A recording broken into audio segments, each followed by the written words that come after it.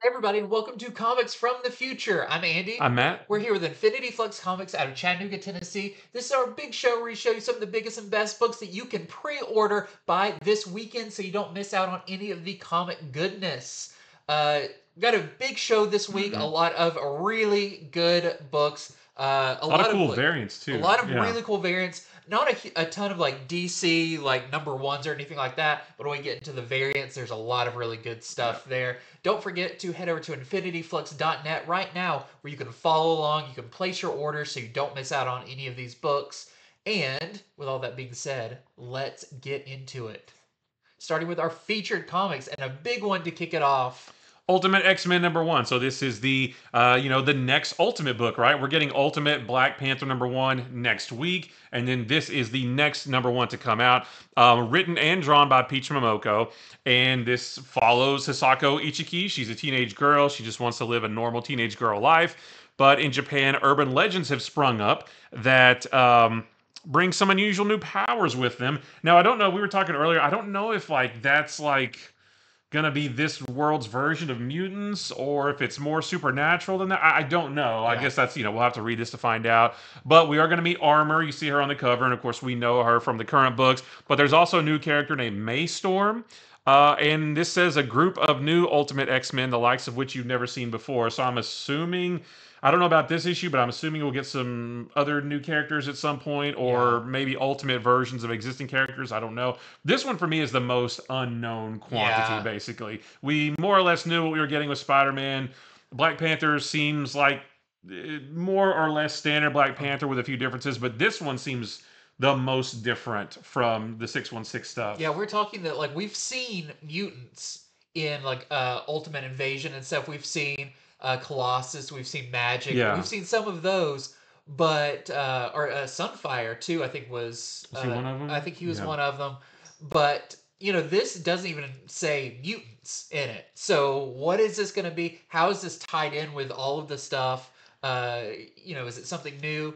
This is the one that's I read the title Ultimate X-Men, but this could be any number of stories. I was thinking maybe Armor played the Kitty Pryde role, and she went to New York. She's like, "What am I? Going to go to New York to this school?" And then that's when I don't know. It's just a total guess. So, we'll have to see. This actually comes out on March 6th. So we have about a month to wait before we figure out, but it should be interesting. So but it seems like this will be the first appearance of this new character, Maystorm. We'll see her on some of the variants. Yeah, so this is our A cover by Peach Momoko. We have the Betsy Cola Ultimate Special variant. So that's Maystorm right there. I think she was features on more covers than Armor. Yeah, I think so. Yeah, well, yeah. So we have that one. We have the DIKE RUAN cover. Yeah, I really like that one. I like that design. I guess that's Armor's armor back there. Yeah. We thought maybe it was a villain at first, but the next one kind of shows that might be just Armor. Yeah, there's an INHYUK Lee, Armor cover. Mark Brooks has a cover, which looks really cool. So there's Maystorm and Armor. Peach Momoko has another cover, and okay, that's it from Ultimate X-Men. And also, from one of the things I remember reading, that little thing she's holding is Armor. So it's it's maybe not a power, but something else. I don't know. It's very weird. It's more artifact based. Yeah, I have no idea. So like I said, this is the most unknown of all of them, but it should be interesting to find out. Maybe it's a cool new take. And didn't they say we're getting 5 Ultimate miniseries? Is that what I don't know. I think there's another one just called Ultimate Universe or something coming after this, which is kind of like your Avengers book. That gives you your Iron Man, Captain America getting out of the ice and that kind of stuff. But I'm not too sure. A lot of this I feel like is going to be, the more we read, the more it'll be cinched together. Yeah. We'll understand how this world works. I do think it will start to coalesce and make sense as these books come out, as we read them, and as we get more issues. For all of these, we've really only had Ultimate Spider-Man. Yeah. To see kind of everything outside of the Ultimate Invasion stuff. So, very cool. Well, speaking of Ultimate Spider-Man, we also have the 3rd printing of #1. So if you missed the first printing, you missed the second printing, it is coming out for a 3rd printing, and this is the cover of #1 by SARA Picheli. I think this one's awesome. Yeah, I really like that with the family in the background. I love that Uncle Ben's there and the kids. And what I think is cool is it seems like We don't know yet, but it seems like obviously Mary Jane knows he's Spider-Man, but it seems like the kids are gonna know too. Yeah. But I don't think Uncle Ben's gonna know, at least for a while, because the future solicitations for like number 4 on the news, it says like who is Ben wants to know who is Spider-Man or something Yeah. like that. So Next up, we have a new Black Label Batman book. This is called The Batman First Night. Of course, the night is spelled with a K because Batman can't do it any other That's way. right. This is going to be a 3-issue miniseries written by Dan Jurgens, who is, one of the most classic writers I think still working on with like Claremont and stuff. But Dan Jurgens is great. And the art is by Mike Perkins, which, if you're not familiar with Mike Perkins' art, it is very realistic, like photorealistic, yeah. Photorealistic. So it makes this really interesting. You can see this like how Batman looks like on the cover in the top right. That's kind of how the interior art looks. But this is definitely a Black Label book. But we'll get into that. So It definitely is. this takes place in 1939 in America after World War I, and a series of violent murders have occurred in Gotham. So this is back, earliest days of Batman. This is putting, the real world historical, like when Batman came out, but back then it didn't really address like the world around him. Right. Gotham was kind of in its own bubble or whatever. But in this, it's going to be that original like 39 Batman transposed over the top of kind of real world events. But in this, there is a masked, of course, there's a masked vigilante they only know as the Batman. And I love the Bat-Man. That's Yeah. like, that's we don't know what he is. He's a Batman, not Yeah. the Batman. So And there is these attacks. It seems weird because all the evidence points towards the bad guys being people who have already been convicted and sent to the electric chair. So Batman's trying to figure out, okay, how did these people who are supposed to be dead come back and commit more terrible crimes? So all that's really cool. I believe this is actually a retelling of one of Batman's first stories. like that was actually published. Huh. But kind of modernized Yeah. and Modernized, but not, because it takes place in 1939. like, Yeah. I guess when you consider like modern art and Yeah. modern, it's I don't know, it's through a modern lens, I guess. But it sounds really cool. Now, when we were saying this is mature, we previewed a few pages, and this is rough. There's a lot of It's violent. There's some Kappas violence. are detated for their heads in this. But I know a lot of people, like when you say Black Label, that's what they want from it, is Yeah. more like gritty, realistic. And that is what this is. So I feel like a lot of people are really gonna like this. And with Dan Jurgens writing it, I think it's gonna be great. He's one of my favorite Superman writers. Yeah. I put him like in the same level as like a Mark Waid. Is like when you need a guy to just tell a solid story who knows these characters. Yeah. Dan Jurgens is your guy. Mark Waid's your guy. Like those guys just know these characters. For sure. So I think this is going to be really fun. I love this classic Batman look where his ears are kind of more pointed away from each other. And they do look like that in the book. That's what he looks like in the book. I think he also has the purple gloves in this. Oh, nice. Which is the other classic look. So we've got a few covers here. So this is our A cover by Mike Perkins. So this is your interior artist. We also have this Ramon Perez, which I guess is kind of an homage to that early cover with the yellow light shining on him. And we also, I love this one. This is the MARC Aspinall pulp novel variant, which kind of also gives you an idea of the tone they're setting for this. And I like the way it's distressed looking and everything. That looks very cool. It's very crime noir. Yeah. Next is the Savage Sword of Conan #1. So this is cool. So we have our Conan the Barbarian ongoing series from Titan, and now we are getting, and that feels very classic. It feels very 70s Marvel Conan, and now we are getting a very 70s feeling Savage Sword of Conan like magazine. This is going to be magazine size like the old school one was. It's going to be all black and white like the original one was. It's going to be a little bit more violent, a little bit more adult, a little bit more mature, I should say, I guess. But this is going to have a new Conan, an epic Conan story in it. There is going to be a Solomon Kane story in it, written and drawn by Patrick Zurcher. We know that Titan has like the license It's for a lot of it's these. the Like Robert E. Howard universe yeah. of characters. So Solomon Kane's our next one. There's going to be a prose story from Jim Zub, who is the writer of the Conan the Barbarian series right now. There's going to be art, pinups, and all kinds of stuff, just like the old very, school. very classic. They looked at those old Savage Sword books and are like, we want all of this. Let's just do this. Let's just make new ones of these. So if you're enjoying the main Conan the Barbarian series like we are, then you definitely won't want to miss this because I think it's going to be awesome. Some of my favorite Conan stories are from Savage Sword, the classic Savage Sword, because they are a little bit more brutal or a little bit more, like it says, savage in that way. So. Yeah, I regret not getting like the Savage Sword of Conan omnibuses. Yeah. Because I have a lot of the Conan 70s Marvel Conan ones, but I don't have any of the Savage Sword, and I'm regretting that now. But I can have these instead, I guess. So this is our A cover by Joe Jusko. We have a ZAFFINO cover. That one's really cool. Yeah. I love the images of like barbarians or like a Wolverine or like warriors and stuff with like arrows sticking out of them. Super cool. But they're just like, man, whatever. Yeah, whatever. There's a Von Fafner cover, which looks really cool. And then there is a Jusko. This is the FOC reveal Virgin variant of that A cover, which looks super cool. I'm all for more Conan. Yes. Especially like this kind of Conan, this classic, just the most barbarian of Conans. Yep, that's great. Next up, we have a new Miss Marvel miniseries. So we just had Miss Marvel, the New Mutant, and now we have Miss Marvel, Menace, or Mutant Menace, which I think this sounds really cool. And I like that they're kind of handling this in miniseries formats. It's not an ongoing thing.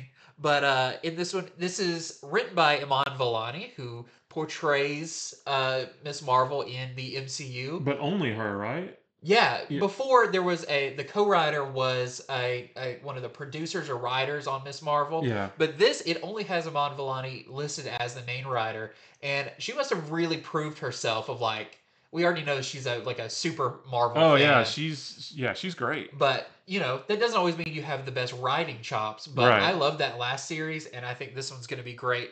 So not a whole lot of information about this first issue. This art is by Scott Godlewski, but in this it just says Miss Marvel is now kind of known as being a mutant. She's come out and been very open about being a mutant, even though it's not a great time in the Marvel universe to be a mutant. And the community that really supported her as Miss Marvel may turn on her now that they know that she's a mutant. So that's all really cool. But I did a little research, looked ahead at future issues. And I'm super excited because it looks like the person that's going to maybe take advantage of this is the X-Men's own Mojo. With the Mojoverse and everything, I could see him wanting to make her some kind of reality star. Yeah. That's the hot new mutant on the scene. So I love Mojo, and I think that's going to be really, really fun. Maybe throw some Longshot in there, just please, for kicks. If you we find out that Miss Marvel and Longshot become best friends, it'd just be the coolest thing. But I'm really excited about this. I think it's going to be a lot of fun. So if you liked the previous one, I think you're going to like this one. So we've got our A cover here, which is by Carlos Gomez, who is the artist of the previous series. So it's cool to see that he's still involved. We also have a Derrick Chew variant. We have a Villalobos variant, which that looks a lot like Iman Vellani too, which is really fun. And I love her mutant suit. It really harkens back to some New Mutants, the black and yellow. It's a perfect blend of classic black and yellow X-Men with her Miss Marvel suit. Yeah. We also have a Peach Momoko. There's a lot of Peach Momoko in this show. Yeah. And we have the Vincentini Stormbreakers variant. Maybe this is going to be the story where we learn what her mutants' powers are. They've been kind of teasing that through the last series. It'll come out someday. I don't think they're going to just leave that. Someday we're going to find out. And next is Aliens, or I guess What If Aliens? This is the first issue of this new miniseries. What if aliens? What if aliens were real? They probably are. This is written by Hans Rodenoff, and the art is by Guy Villanova. And the what if of this is, what if Carter Burke had lived? So Paul Reiser's character in Alien and Aliens.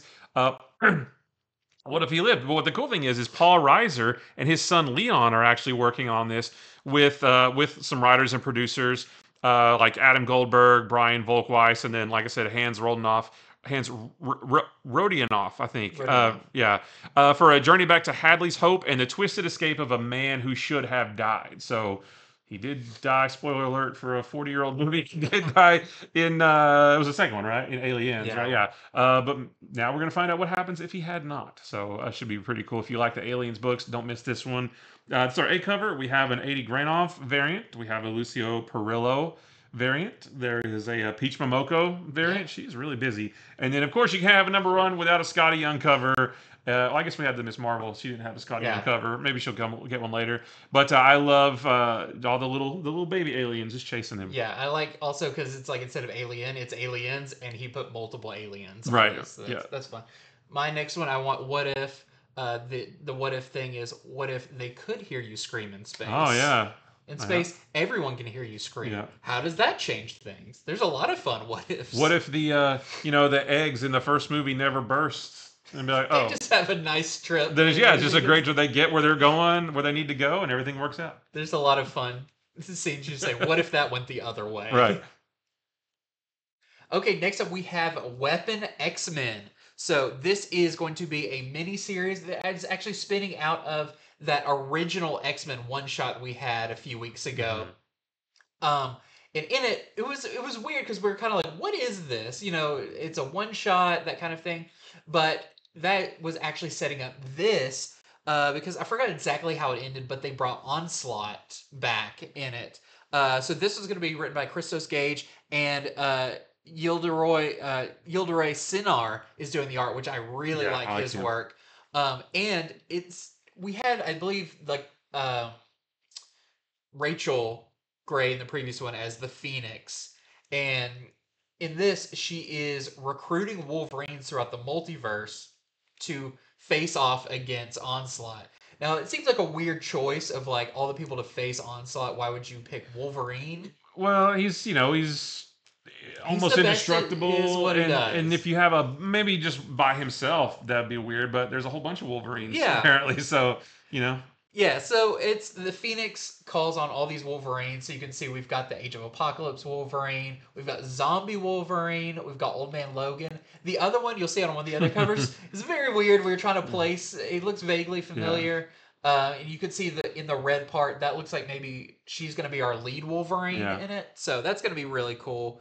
But I'm excited to see what this is all about because it's still very kind of hazy on what the storyline is going to be, other than they're going to be taking on Onslaught. And why this series is this going to have something to do with the fall of X, or is this just kind of off to the side? Yeah. Anytime something X comes up right now, it's like, okay, what's? I mean, normally I wouldn't question it, but there's a lot going. Like the X-Men have a full play right now. Krakoa's gone, and their Cyclops is on trial and all this stuff. So I don't really wonder where this fits in with all that, if it does. Yeah. But it's great to see Old Man Logan back, too. Yeah. What a great character. So this is our A cover for that, which I really like. We also have this fantastic John Boy Myers cover, which I would love to see him draw a Wolverine title. Yeah. We have a Mark Brooks headshot cover. You'll be seeing a couple of these later on. And we have an X-Men 97 Goblin Queen. Well, that one actually is not the Goblin Queen variant like it says it is. This is kind of the team variant. Yeah, and there's the Wolverine sort of. Yeah. He's huffing and puffing in the background. That is retired Wolverine, I guess. Very tired. And next is Duke #3. The first two were fantastic, sold out super quick.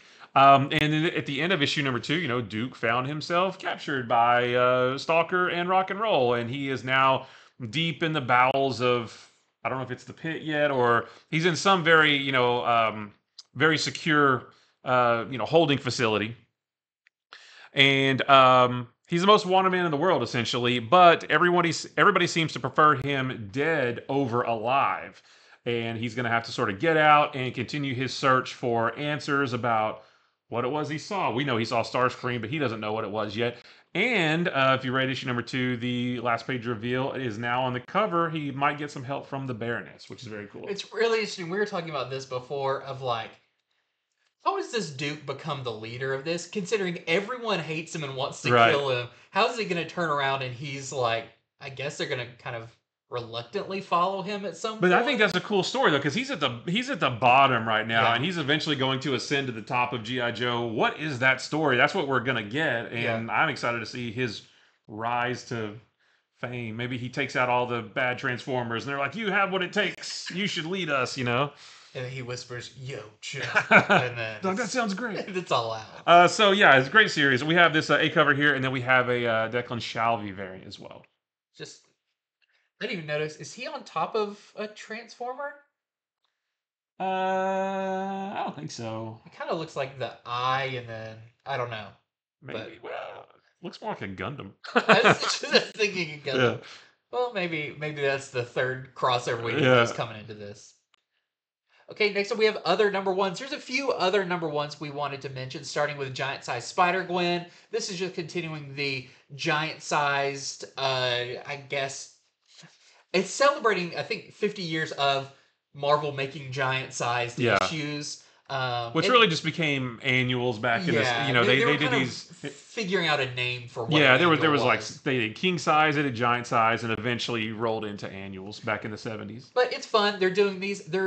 I mean, as far as we've read so far, they're not connected to each other. Nope. They're just taking characters and giving them a giant size treatment. So this time it's Spider-Gwen. We're going to be seeing her, but it isn't continuity because it does talk about after Spider-Gwen Smash, which is the miniseries that's going on now. Her life's going pretty well until some of the Carnage symbiote that's been lurking inside of Mary Jane since way back start to rearing its ugly head. And that draws the attention of Doc Ock's adopted son, Orlando Octavius. So, very interesting one there. And we know we are getting a Spider-Gwen ongoing series. Where she's in 616. Yeah, so I wonder if this is maybe going to bridge some of that a little bit. Maybe, but like, you know, we've only gotten one so far. We got the giant size Spider-Man with Miles Morales, and that story was pretty much self-contained, so I don't know how much, you know, the Fantastic Four one's coming out pretty soon. I don't know how much these are going to lead into the current stories, but it might, like, maybe this is how she gets stuck, because that new ongoing is like, oh, she's trapped in 616. Maybe it happens here. Yeah, interesting to see, and I just love more Spider-Gwen. This is our A cover for that. We also have a Dave Barden Deadly Foes variant. Very cool. And we have a Kai Zama variant, which she's very much doing a She-Ra there with a sword and everything. And I love that you took this one for this show because I botched it so bad on Wednesday. Oh. This is the one that I completely screwed up. I wasn't going to say anything, but I couldn't let that happen again. Couldn't have it happen again, yeah. All right, so next is a book called Washed in the Blood. This is the first of a 3-issue series written by Kevin Rodatelli, and the art is by Rob Cannon and Kostas Pantoulis. So this is described as, okay, I had to write this down. I'm going to read this. This is from Massive, so the publishing arm of Whatnot. This is described as Massive's take on Black Mirror. Okay, I'm interested. And it's inspired by Mad Max, Hellraiser, Fallout, and the filmography of David Cronenberg. There's going to be a lot of meat. That's a lot, yeah. A lot of eyeballs where they don't belong and gross stuff. Yeah, so that's a lot going on right there. It says it takes place in a frozen post-apocalyptic wasteland. There's a young cult survivor who hears the voice of the self-proclaimed god of guns. Okay. But like any human would, he's hypnotized by the prospect of power by listening to this divine freak. It's what this list. This is crazy. He's going to go on a path of salvation that's paved with love, turmoil, and mostly death. And there are some preview pages on Previews World. If you want to go ahead and see how out there this is going to be, you can see a few pages now on previewsworld.com. So a lot going on, and the covers are crazy. I will show you, but yeah, this is definitely interesting. So we have this A cover by Jorge Corona. We have our C cover by this is a movie poster homage. I don't know what movie poster that is. And then there is a meme variant. Oh yeah, the meme variant. That's right. Yeah, Wolverine. That's got to be. You have to get it just for that. Like, what a great use of... I think, was it Mondo that even made that a figure that came with Wolverine, and he has the picture? Yeah. Is it Scott and Jean? I think so, yeah. That's great. It's so I don't know that I've seen that on an official, like, comic book cover before. I don't know if I've seen that homage yet. It's wonderful. Okay, next up we have a one-shot from the Fire and Ice saga that's going on. It's Fire and Ice Tigra one-shot. So the current Fire and Ice series going on by Bill Willingham is still telling kind of a prequel to the film, the classic rotoscoped 80s film. And this is spotlighting Tigra, who is kind of a fan favorite character in there. This is also going to be written by Bill Willingham, and the art is by Gabriel Di Carlo, and it's kind of one of the it's a tale of a runaway bride type thing, because when her people need to kind of cement their loyalty to another kingdom by marriage, I think Tigra's father puts her up to be married to maybe the prince of the other kingdom, but she's very rebellious and she runs away from it. So it'll be a fun one-shot story to kind of fill in more of this Fire and Ice universe. Yeah. So we've got some really nice covers for this too. I believe this is a Dan Panosian. Yeah, that's right. Yeah, love his art. And then we have we've got a Megan Hetrick variant as well. And before we get on to notable 2s and 3s, just wanted to remind you, like always, head over to infinityflux.net right now. Like we said at the beginning of the show, you can follow along, pre-order all the books we're talking about, browse around. There's still plenty of things on there that we're not talking about. You may find something that you care about even more. You can pre-order, and everything you pre-order, you get 10% off of. So don't miss out on any of that good stuff. And just a quick reminder of that promo code, I Love Flux at checkout. If it's your first time you're ordering, using that code, you get an additional 10% off. So just all around great stuff right there. Now, moving into notable 2s and 3s, there's a couple of these. This is Suicide Squad Kill Arkham Asylum, number 2 of 5. Now, this is a preview comic, prequel comic that is set before the Suicide Squad Kill the Justice League video game, which is out today. It was out in early access a few days ago, but today is the official release date for that game. We have not gotten issue number 1 of this yet. I think that comes soon. It's got to be soon, because this issue comes out on March 5th, so it's got to be sometime soon. But like I said, a prequel to the video game. So before they take on the corrupted Justice League in that game, they have to escape Arkham Asylum first. Now, reading the solicitation on this, I wonder if maybe these 5... Well, there's only 4 characters. I was thinking maybe each issue focus on one character, because this one was very Deadshot heavy. It talked about how, Deadshot's got to escape, and there's a whole bunch of guards between him and Freedom, and his plan to get through them is to kill them all. But it was very, very Deadshot heavy, so I don't know if maybe the first issue might... Or maybe the first issue set it up, and then each issue is a character. I'm not really sure. The first issue, because I read it when we got an early review copy, was very like, hey, let's set the scene for Amanda Waller now running, Arkham Asylum and all of that kind of stuff. So, but I could see it focusing on a different character each one after that. Yeah, so I get, but regardless, this series is about them getting out of Arkham Asylum so that they can then go to do what they do in the game. And every issue of this comes with a digital code for the game. The digital code in this one is for the Great White Shark weapon doll.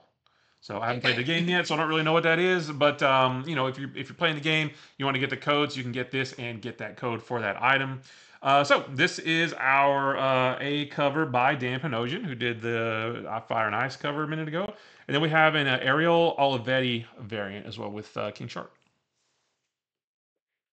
Next up, we have / Back to School. This is the Zoe Thorogood written and drawn book. It kind of had a little bit of a break. I saw her posting of like, hey, sorry for the delays, but I'm trying to make this as good as possible. And I feel like just in that amount of time, more and more people are now like super fans of Thorogood's art and everything. So you didn't miss it if you're getting all of these. It was just a little delayed, but we've got it coming back for you. So this is our A cover. And then we also have a Vecchio cover as well. Next up, we got cool covers. Like we said, this is where a lot of the DC fell this week. Oh, yeah. So starting off with some of the coolest covers. This is Alan Scott, Green Lantern, number 5 of 6. Issue number 4 was my favorite issue of the series so far. It was phenomenal. We get this really cool Red Lantern cover by Brandon Peterson right here. The solicitation doesn't really give us a whole lot of information. We know after reading issue number 4 that basically everything has been revealed now. All the mysteries have been answered, and Green Lantern and Red Lantern are just going at it. They're just going toe to toe. And what is that? Who's going to come out on top? What is that going to mean for the Green Lantern? That kind of thing. But this I love this design for Red Lantern, and he is front and center on this cover right here. And then there is a J Hero variant as well. So 2 very awesome covers with both of the main characters in this. I love them both. Next up, we've got Amazon's Attack number 5. Some great covers for this. In this one, also, Nubia and her sisters find themselves in the crosshairs of Peacemaker. Oh, so, yeah. Okay. I mean, now, Peacemaker went from most people have no idea who he is, to he pops up in a lot of stuff He's now. in a lot of places. He fought with Nightwing last week, and he's... but the way you stop him is you just turn his helmet backwards, as Nightwing proved. Nightwing just needs to put that in the group chat. Hey, just turn his helmet around if you... They have a group chat of like, someone says, hey, anyone tussled with this villain? So it's like, yeah, last week, Mr. Freeze, just pull the plug on one of his hoses, he'll be good. Bane just cut his Venom thing. And, I love that. I would love to read a series like that. So this is the Irvin Rodriguez variant.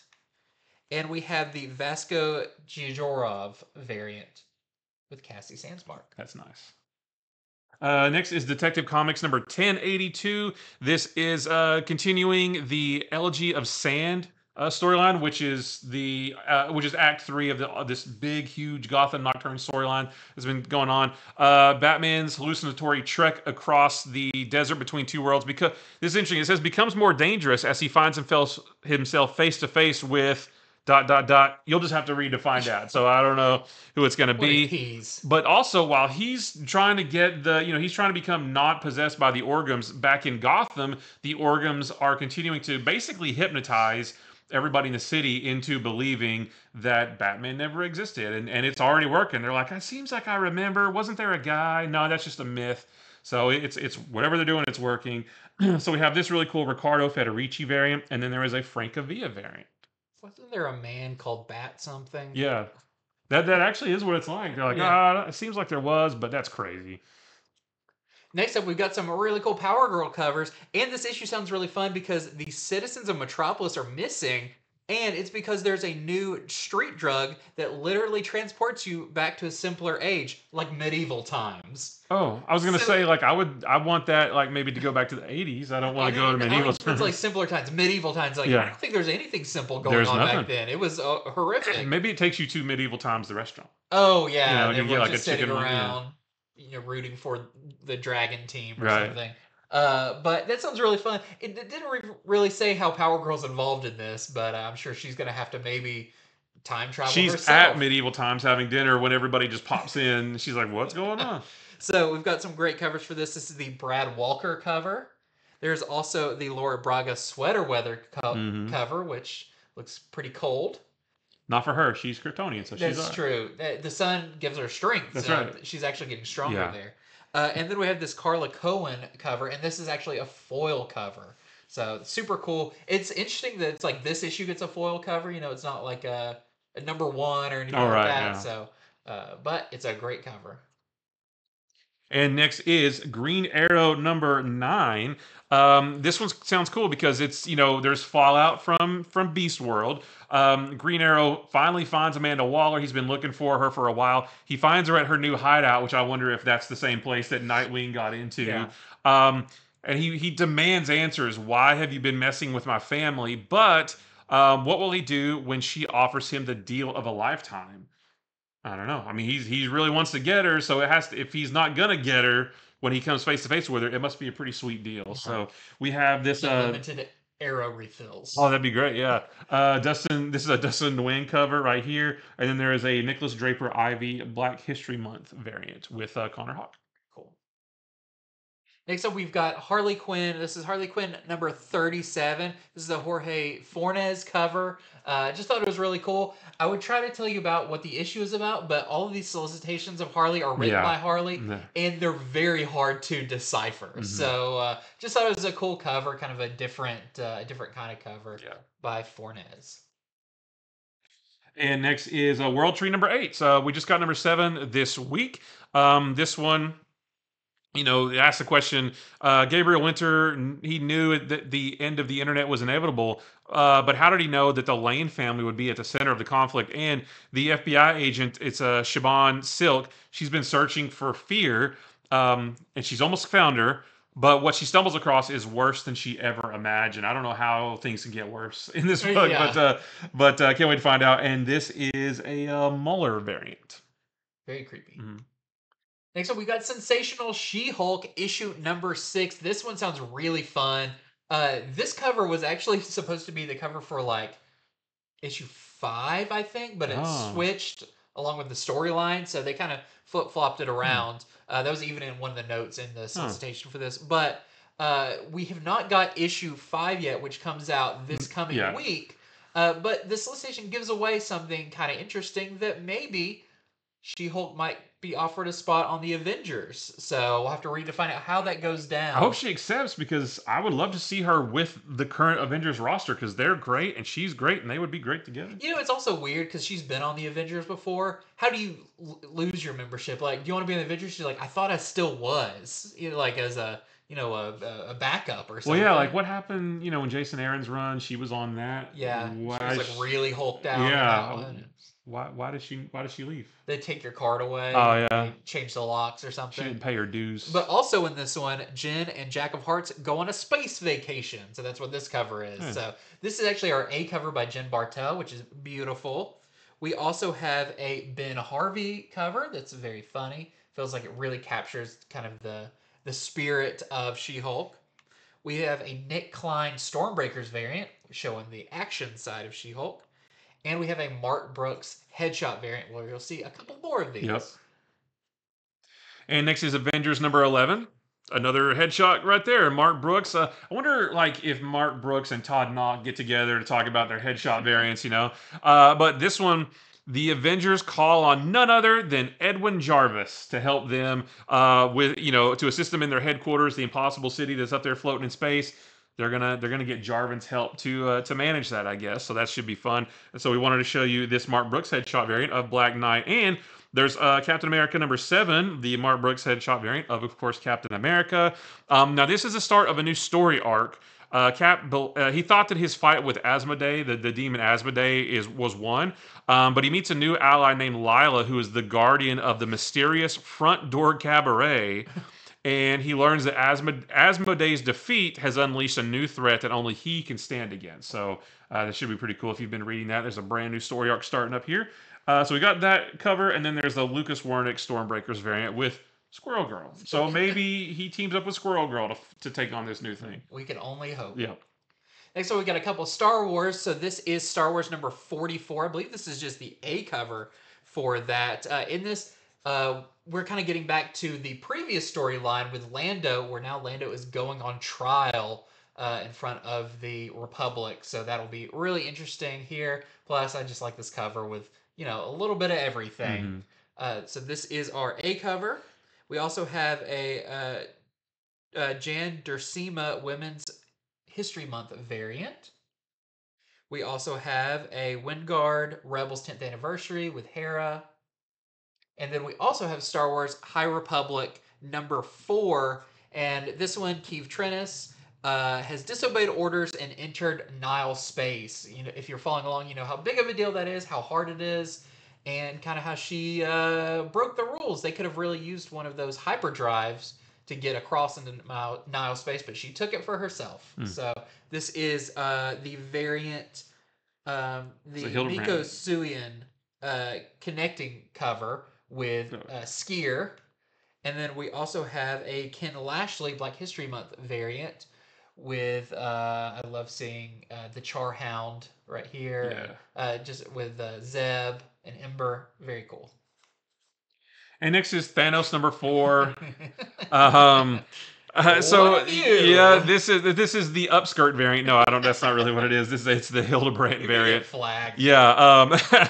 But this whole series so far has been about Thanos wanting to reclaim Death's love, I guess you could say. But in So this this is the issue, picture you take, sir. that's right. He's like, "Do you love me now?" Well, no, because Death rejects him, probably because he sent this picture. And it says he doesn't take it well. And this is interesting. It says, "What follows is the most consequential fight in the history of the Marvel Universe."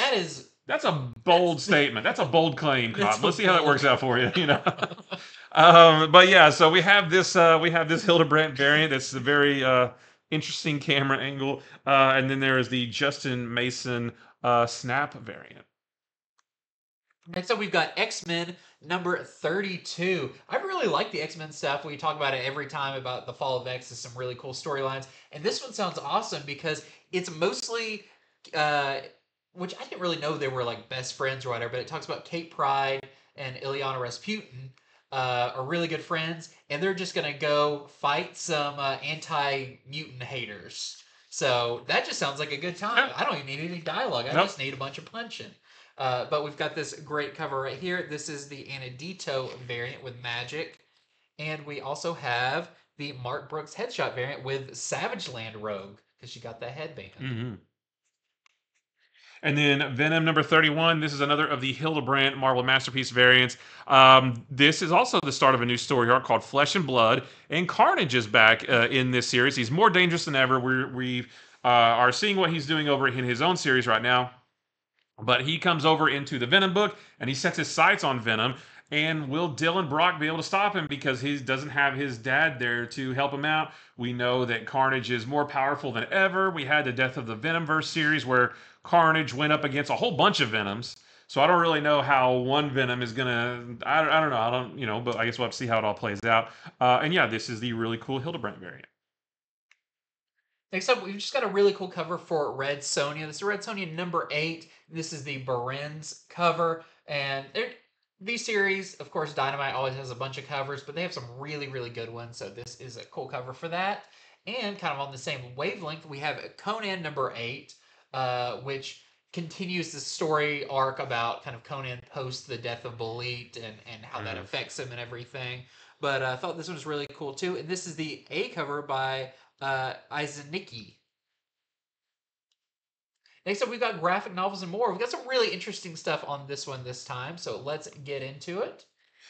This is the second printing of Moon Man number 1, which just came out this week. Yeah. And they're already on a second printing. I didn't read it yet, but you seem to like it pretty well. Yeah, it's really cool. Written by Kid Cudi. I think this is definitely going to be one that like people, fans and everything are going to hear about and then go and to their comic book stores and get. So I think this has got a long shelf life. Yeah, it's probably good to do the second. It's smart to do the second printing now because, like you said, people are going to like word of mouth and all that stuff, and it's going to be gone. But now you can get the second print, and I think that cover is isn't that the same as the? It might be a different color for the title. Okay, but I'm not positive. It doesn't look too much different from the first issue or first printing. Next up, we have Thrawn Alliances number 1. We completely sold out of this and all the variants and everything. Great adaptation of the Thrawn Alliance book by Timothy Zahn. So if you missed it or you want to get all these covers, Thrawn is hotter, leaner, and meaner than ever. So been working out. Oh yeah. Next is the Jurassic League trade paperback. This is going to be $16.99. Collects Jurassic League number 1 through 6. So if you missed that miniseries, you can get it all collected. This comes out on April 16th. And this is basically the Justice League, but dinosaurs. You really don't need any other sells itself. Nope, that's it. Next up, these are really interesting. So this is Marvel Art of David Nakayama. These are a little pricey. They're $75. But for big art buffs, and if you're a big David Nakayama fan, you'll definitely want to pick this up. I collect a lot of art books and different kind of artist spotlight books. This one sounds awesome because not only does it have kind of his standard covers that he's done, this also has art from, it says his DVD, which I'm not sure. I didn't know he had a DVD, maybe an art DVD. Interesting. What's a DVD for the kids out there? Video dub. Oh, yeah. This also has, if you didn't know, if you're a fan of Marvel Legends, the action figures, he does the box art for those now. So it's going to have a lot of that. exclusives and rare store exclusives, which, you know, you may have only been able to order from a certain store's website or whatever. It'll collect some of that art here too. So sounds really cool if you're kind of a completionist. You want to get everything David Nakayama has done. You can see it all right here. So this is the main cover with Scarlet Witch. And then there is a direct market edition, which was the cover to Spider-Gwen Smash. Yeah. And both of these are $75. Same thing on the inside, but just the different covers. Next, we're getting a facsimile edition of Wolverine #1. Now, this is not the 4-issue Frank Miller miniseries. This is the 1988 Wolverine, written by Chris Claremont. The start of the series that ran for like 180-something issues all through the 90s and into the 2000s. This is the beginning of all of that, and this is the facsimile, just reprinting all that with all the ads and everything. Very cool. Next up, we have the Hellboy Artist Collection Richard Corbin hardcover. So they've done the Hellboy collection that collects like all of the like the main run. They did Hellboy in Hell. These are really nice. They're oversized. They've got kind of that cloth spine on them. I've been getting as many of these as I can because they look great. They're bigger, so you can see a lot more of the art. And this one now, instead of being like the main one, is collecting all of the art that Richard Corbin did for Hellboy. So if you're not familiar with Richard Corbin, look it up. Very distinct style. Of course, he did this cover here, but really interesting look. So this is collecting a bunch of mini-series and one-shots that he did the art for, including Crooked Man, which is what the next Hellboy movie is based on. Oh. So if you want to get kind of a look at that, check out Crooked Man. It is very, very creepy. You've also got Hellboy in Mexico, where he becomes a luchador, which is a fantastic story. The Bride of Hell, and so much more. And this is $49.99. Well worth it. These are very like nice, you know, bookshelf books with their cloth spines and all of that. And we also have another one of my favorite series. This is Hack Slash Deluxe Volume 4. It's funny because it's like, oh, it's Volume 4. I can't jump in here. But this actually collects 1 through 11 of Volume 2. All of these are very like standalone, for the most part, storylines. If you're enjoying that Zoe Thorogood one right here that we talked about earlier, and you want to try it out, this is another great place to start, because this also has the miniseries Hatchet Slash crossover with the horror movie character Hatchet. Okay. And it has stories involving Bomb Queen, which is another Image Comics character. Just a lot of fun stuff, plus Zombies versus Cheerleaders crossover. So if you've never tried out Hack Slash, I just continue to recommend it because it's a lot of fun. Yeah, a lot of good stories, and I don't think I realized that there was already 3 of these out. Yeah. Why did I not get those? Because I would love to have just... Because Hack Slash is great because they're just their own stories. There's not a big, huge, overarching story that runs the longest story is maybe like 4 or 5 issues, like one trade's worth of a story. Very Hellboy-esque. You just pick up and read a story. It doesn't matter what order. So, yeah, I need to go track down those other 3. I'd love they're very cool. And these also, he does like Kickstarters for them. But they're the same thing. They just have a different cover, and then they release like this, so it's not like you're missing out on anything. I had no idea those existed. So, very cool in there, and this is $49.99. That is it for Comics from the Future. It wasn't our biggest week. There was still a lot of good stuff, but some of the biggest stuff up front with Ultimate X-Men and the Weapon X-Men and a whole lot of X-Men. But thank you so much for watching. Remember to head over to infinityflux.net where you can pre-order these books we just talked about. Your pre-orders are due Sunday. I believe it's Sunday by 9 o'clock to make sure you don't miss out on anything. That's when they shut the door and we can't submit any new orders. And that's our orders locked in until these books come out, which that's why we need to get these orders in so early. So you don't miss out on anything. It makes it a little hard, you know, if you go a couple weeks and you hear more and you're like, oh, that would have been cool to get. At that point, you just got to hope that your store ordered more of them. But I believe that is it for this time. So remember to like and subscribe, do all that good stuff that people always tell you to do, and we like it as well. And stay tuned for our show coming up on Monday. We'll be going over some of the biggest books coming out next week, including Ultimate Black Panther. We've got Thundercats. There's some great stuff coming out. It's a big week next week. Yeah, so you don't want to miss that. And until next time, see ya.